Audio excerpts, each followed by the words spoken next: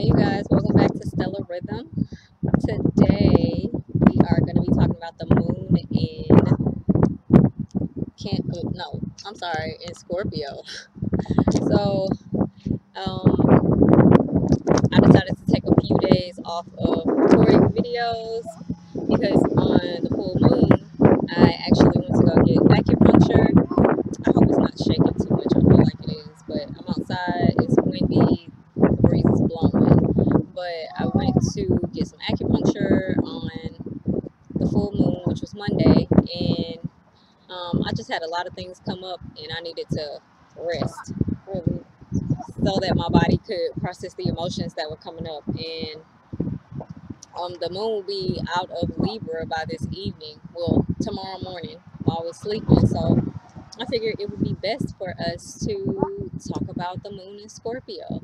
So with the moon in Scorpio, we may be feeling more internal, really diving deep within our emotions, and not really, this is not really a time of expressing how it is that we're feeling. Or it can be, because Scorpio is about our intimate relationships, those who we carry strong bonds with from the depths of our being, that we make soul ties with. So we may be communicating with these people in our lives, and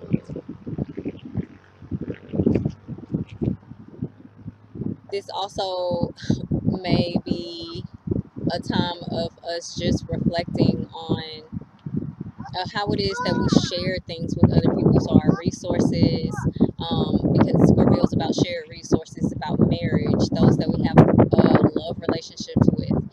This is also about our taxes and our debts. So if you just recently filed your taxes within the last 2 weeks, then you will probably be receiving them over these next 2 days if you haven't already.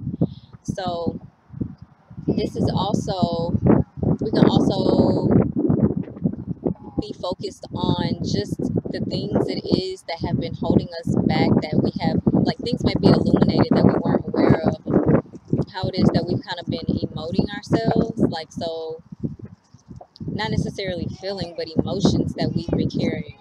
And emotions are really just thought patterns that we tie beliefs to, and in those beliefs create our reality through that. So we may also be focused on just really being on our own, really taking our time. It's just walls flying around me, but it hasn't done anything yet, so it should, I should be fine. But Bashar is out here, my husband's out here, they are hanging out at the park, and I figured it would be great to be by some water as we talk about Scorpio. So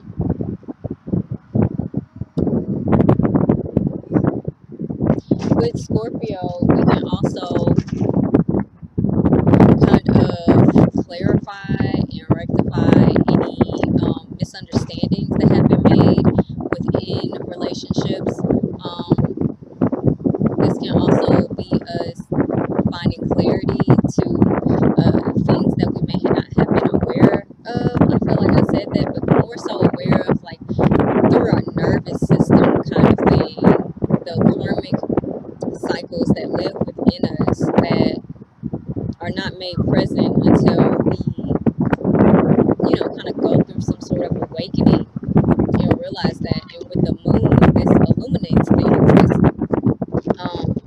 This can bring clarity to the illusions, or it can create even more illusions and create a narrative that has us dictating our movements based on subconscious fears, especially with Scorpio having to do with deep-seated fears within us. So I'm going to talk a little bit about everything else that we can expect with the different aspects that are coming up. So we are really focused on expressing ourselves from a very authentic and genuine place, and really allowing this to serve us in expanding on our beliefs that need to, so really focus on expressing ourselves from a really authentic and genuine place, and connecting with others through this self-expression, finding joy through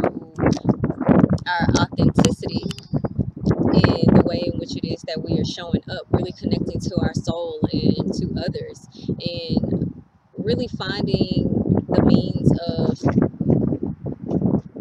clarity through thought, through a higher knowing, through our beliefs, and learning a little bit more about what it is that will best serve us, and cultivating all the reality it is that we are attempting to create for ourselves.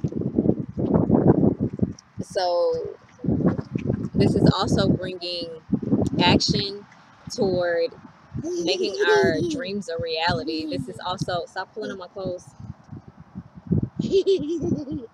This is also us cutting out anything that is stopping us from being able to really be stable and proactive and disciplined in being able to trailblaze through these things, to take the steps, to make the moves, to make things practical, but also dreamy as well, not getting caught up in the illusions or fantasy of what can be created versus seeing what is really possible and taking action on that.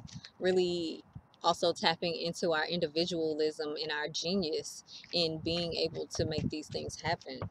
So we're also being supported in manifesting the security in which it is that we are attempting to create this home base that we need for a stable foundation in being able to create everything else on top of, finding security with ourselves, feeling at home with ourselves, feeling comfortable with who it is that we are, and allowing the things that come up to support us and moving through that, recognizing these patterns that create this fear within us and stop us from being able to really find home with who it is that we are, and within our relationships that block us from being receptive to calling in the things that really feel good to us, that really add value to our lives.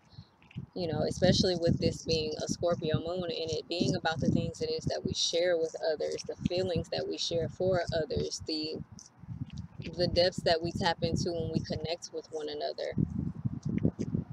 So we are also being asked to really take all of the lessons that we've learned from the healing it is that we've gone through when it comes to how it is that we identify ourselves, how it is that we show up in the world, and how it is that people are seeing us for the individuals that we are, and allowing that to show up in our intimate relationships, allowing that to show up in the ways that we are co-creating with others to make money, to build, you know, and not allowing our perceptions of how it is that we think someone is thinking of us, not allowing the opinions of others to tarnish the beliefs it is that we have about ourselves, you know, and really standing firm in who it is that we are within connection to the other, you know, and showing up in that from a very genuine aspect, from a very truthful and honest place, you know, that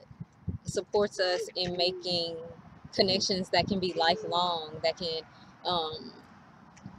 support us in our goals and within the things it is that we are creating, you know, because this space with the moon in Scorpio, it's a lot about co-creation. It's about what we share with other people, you know. Again, this is shared resources, this is marriage, this is the people who we have children with, this is the people who we gain our money through in the event we have to work for somebody else, or somebody who's just putting us on and being able to connect with others and able to gain more resources, you know. And this is also about like banks that we take out loans from, and debts that we have accumulated through other institutions, right? And getting to the bottom of how it is that we can take care of these things, because Scorpio is about investigation and finding clarity. You know, that's a lot about what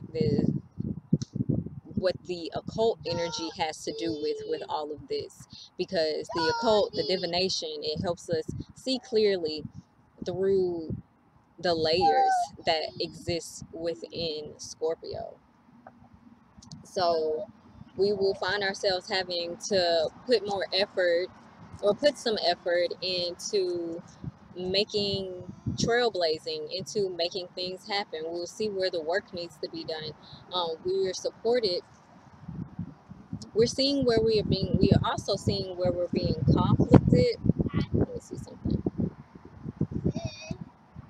Yeah, so we're seeing, recognizing where it is that we need to think on a higher level when it comes to interacting with others, when it comes to attaining our goals and having to work with others in doing that.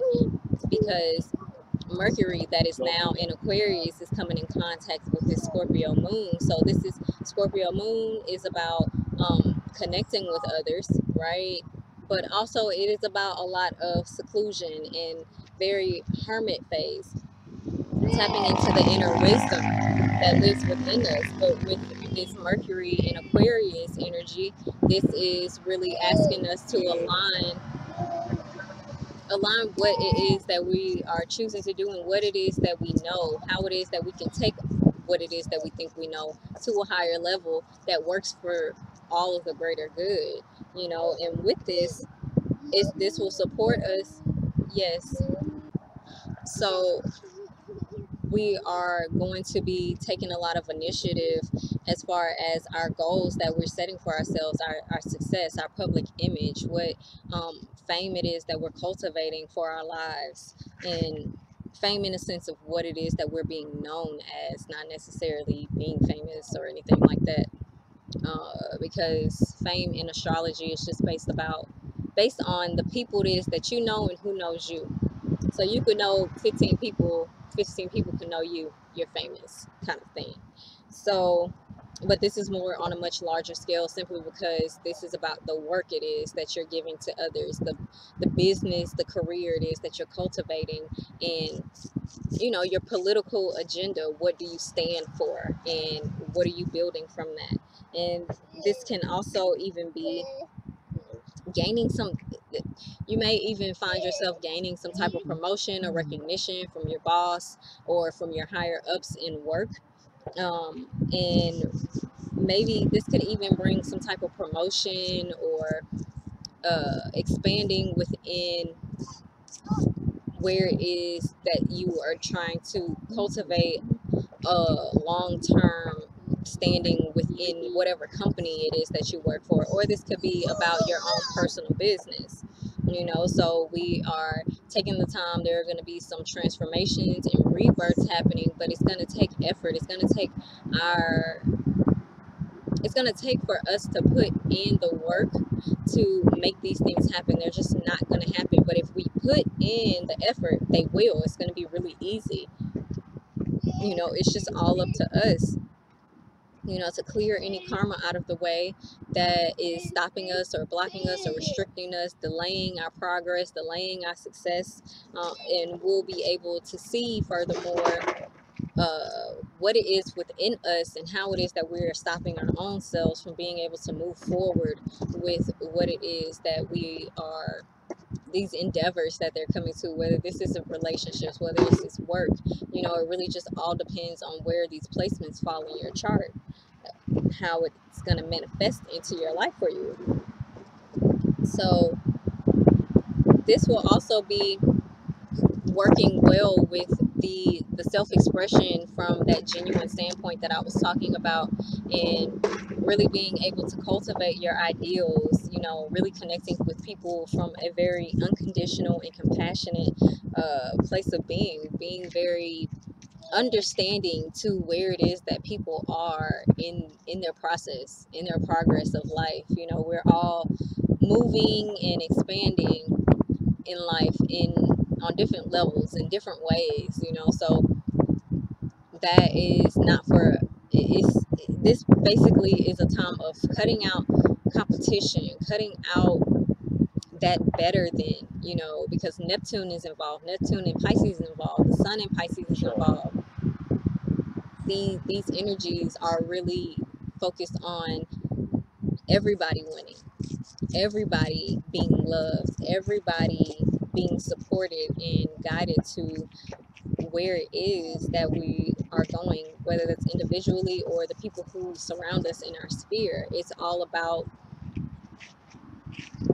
really taking the time to reflect and see how it is that reflect and see how it is that we're mirroring one another, each other in our lives, you know, and recognizing what this is bringing to us in order to either cultivate or let go of within ourselves. You know, every relationship that we experience, it comes with some type of purpose, you know, and that purpose and how it plays out is really based on us as individuals. So we can either take the time to communicate, or we can take the time to reflect within and see what it is about ourselves and how it is that we can show up a little bit differently in order to make things progress for the process that is happening here with everybody involved.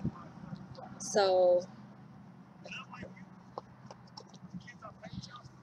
oh, one thing I didn't talk about is that we may also be either coming into balance or finding the balance it is that needs to be made when it comes to the changes that need to happen when it comes to our long-term goals surrounding our values. Like, what values do we need to start embodying in order for things to shift, for things to start to make sense, for things to be seen from a higher perspective? For how are we going to allow God to intervene in to where it is that we're headed and what it is that we're cultivating, you know, and who it is that we're cultivating these things with? How are we relating to one another? um, and how are we creating more beauty within our relationships instead of manipulation? Where can we show up in a more gentle, kinder way? Where does that balance need to be made? Because Taurus and Scorpio are very different. Taurus is more receptive and sees things from a very loving and kind perspective unless they come to this place of being needing to deal with something out of being treated some kind of way, or perceiving that they're being treated some kind of way. And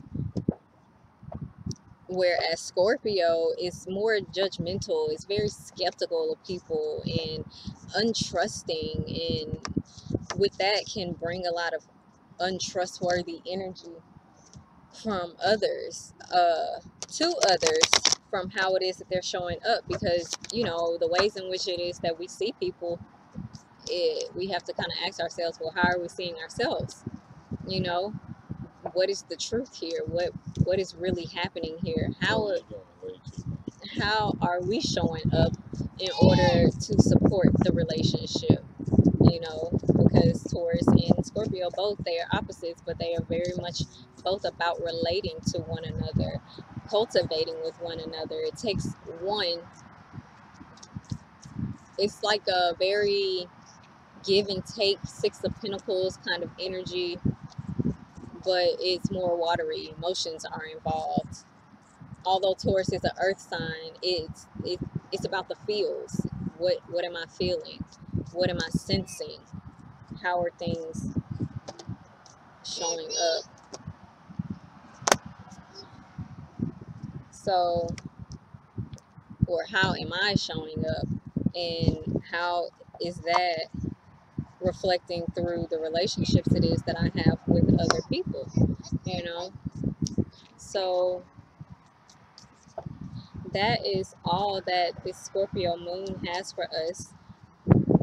Taking time to really go within will be the best remedy to any conflict that arises during this time, so that we can really listen and hear ourselves, so that we can really see what are the best ways that will serve everybody in this, and not being in this space of, I guess we could say, selfishness, by only thinking of ourselves, by only seeing how it is that we need to show up to benefit us. Because if only one person is being benefited, then everyone else in the equation gets left out in some kind of way. So the cards that came up, we got soul family. So we'll be connecting with people who really get us, who really understand us, you know, people who are willing to be there to support us. This is that Scorpio energy, that shared resources, that shared help. But this is also very Aquarian 11th house energy. The friends that we choose, the people that we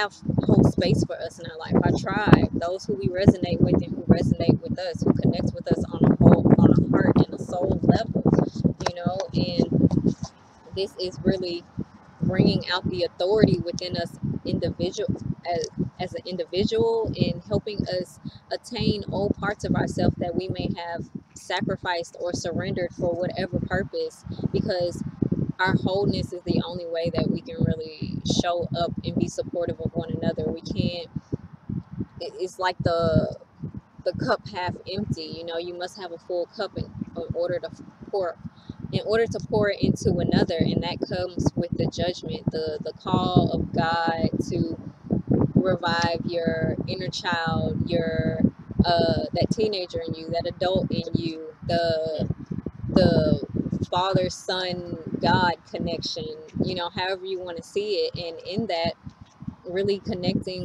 with the mastery of who it is that you are. And this is coming through our experience, based on the things it is that we have learned through going through making the waves for ourselves, you know, through trials and tribulations, the lessons that come through. These are things that, coming into this emperor energy, these are things that cannot be taught.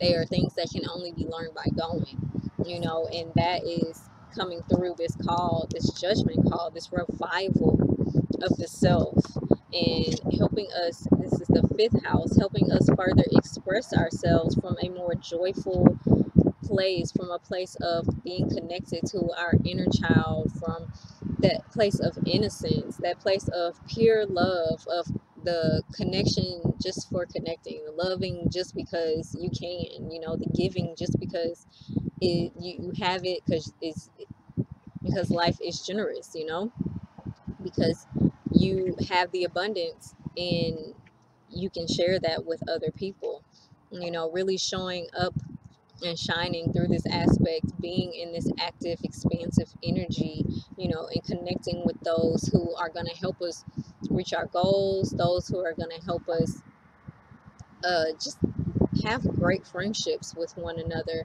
you know, because connection is that one thing that makes us human. It reminds us that this is what it is that we're here for, you know, and allows us to remember that we are not the only ones here, and we are not the only ones that need help, that we are not the only ones that can help, you know. So these next 2 days, what's today, Wednesday, this is going to be for tomorrow, so 12, 13, 14, Thursday, Friday, and partially Saturday, you know, we're really gonna be focused on being able to really express ourselves and cultivate and attain all it is that the world, okay, that the universe, you can't mess with everything, okay?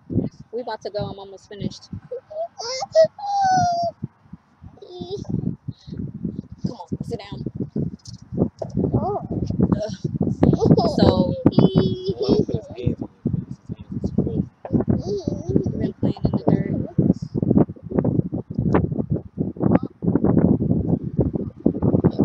So, you know, just taking time to connect with other people from a very truthful, honest, and genuine standpoint, and allowing these things to reflect in our lives in a very abundant and prosperous way. So I hope that this will be helpful for you guys. If anyone needs, if you are interested in getting a lunar return chart, if you have a Scorpio moon, please reach out to me. I'll be adding it to the website so you can just book the reading. But if you would also like to get in touch a little bit more with your feminine through your menstrual cycle and learn a little bit more about fertility awareness, then please reach out to me on my website. And I am here for whatever, for readings, just to talk, all of that. So I hope you guys have a great Scorpio moon transit, and I will see you guys on Saturday. Bye.